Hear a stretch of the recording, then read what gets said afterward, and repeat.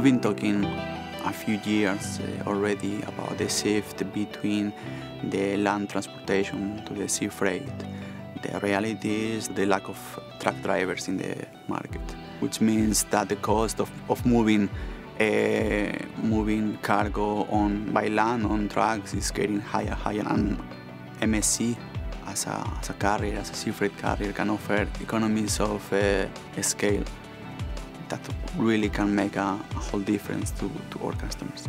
My name is Carlos. I work in MSC headquarters in Geneva, and I am in charge of the Spanish Atlantic area and Portugal up to the Scandinavia and Baltics, with all the possible combinations in between.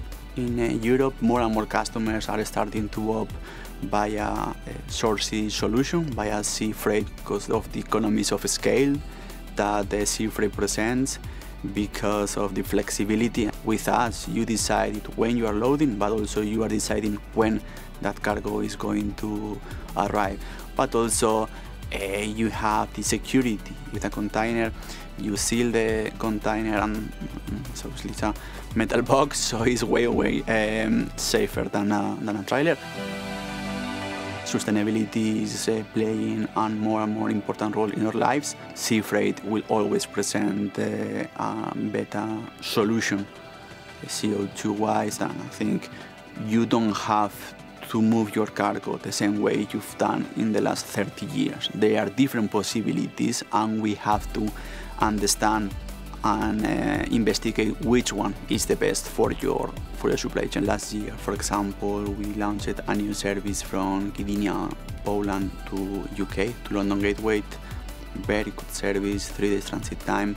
We are looking at 3-4 different new services that hopefully will come alive early 2021. And we have realized that in order to offer a service in the sourcing, we need to offer a dedicated customer service, we need to offer dedicated trade managers in the different agencies, because it's a very different service and we want to offer the best service available in the market.